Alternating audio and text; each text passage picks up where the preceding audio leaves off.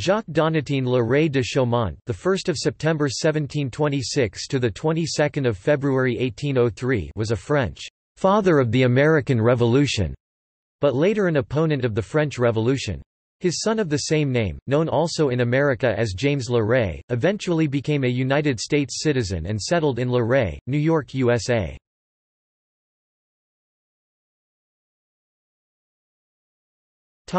Early life.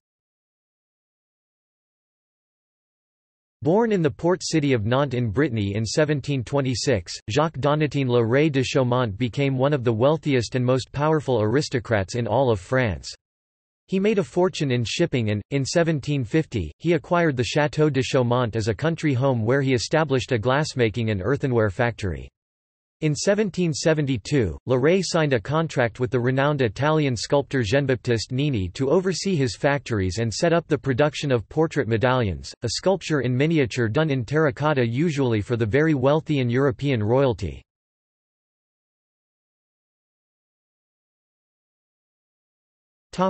American Revolution.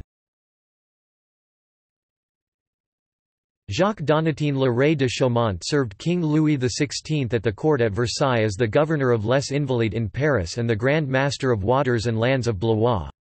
Following the declaration of independence from Great Britain, by the American colonies on 4 July 1776, emissaries were dispatched to France by the new United States Revolutionary Government to seek assistance from the French king. Although anxious to see Great Britain weakened, Louis XVI had to walk a political tightrope.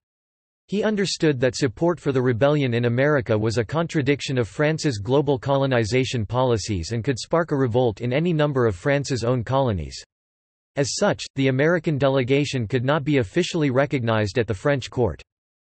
Sympathetic to the American cause for independence, Jacques Donatien Le Ray de Chaumont used his powerful position to act as intermediary between the king and the American representatives. But, Le Ray did much more than broker talks and exert influence. In addition to swaying the king and the powerful administrators of the French government, Le Ray provided a fully staffed mansion for Franklin and his family in the wealthy commune of Passy, then outside of Paris. In December 1776, Benjamin Franklin was sent to Paris with the primary goal of obtaining French aid for the United States. He quickly developed a close relationship with Le Ray and his family and lived at Le Ray's estate in Passy for several years.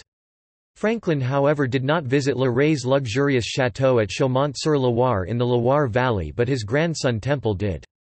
As a result of their friendship, Jacques Donatien Le Ray de Chaumont helped obtain French support for the American cause with both money and French armed forces. Along with Benjamin Franklin, Jacques Donatien Le Ray de Chaumont worked with John Adams, Silas Deane, the Marquis de Lafayette and the Comte de Vergennes to help with the American Revolution. For an aristocrat in that day and age, what Le Ray did for ordinary Americans was astonishing. At heart, he believed in the equality of all men and backed up his beliefs by providing massive amounts of his own money to purchase weapons, supplies and clothing for the fledgling American armed forces. Le Ray was asked by the American government to take charge of the equipment and management of the combined French and American naval fleet. Working closely with Admiral Charles Hector Esting, the commander of the French fleet, Le Ray's support for the American cause involved having his shipyards refit a merchant vessel into a warship that he then gifted to America under the name USS Bonhomme Richard for use by Captain John Paul Jones.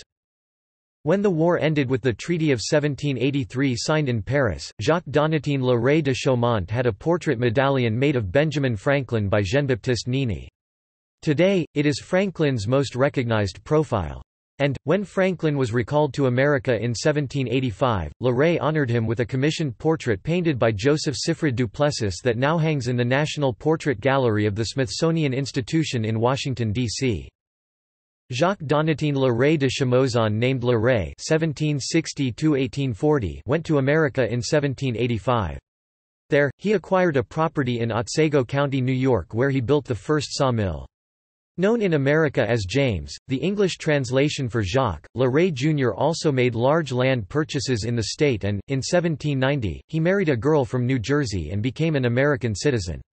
The towns of Le Ray, New York, Chaumont, New York and the borough of LaRaysville, Pennsylvania are named after him.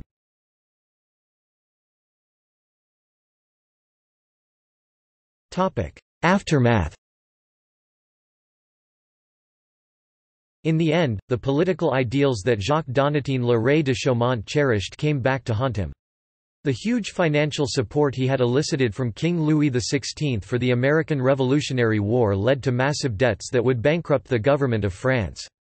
When a drought caused a deep famine in 1788, there was no money available from the French treasury, as had been done in the past, to subsidize the cost of flour for bread to prevent mass starvation. As a result of France's generosity and Jacques Donatien Le Ray de Chaumont's love of America, he inadvertently helped pave the way for the French Revolution, in 1789, that dramatically impacted on his own finances, resulting in the new French revolutionary government seizing his assets including his beloved château at Chaumont-sur-Loire.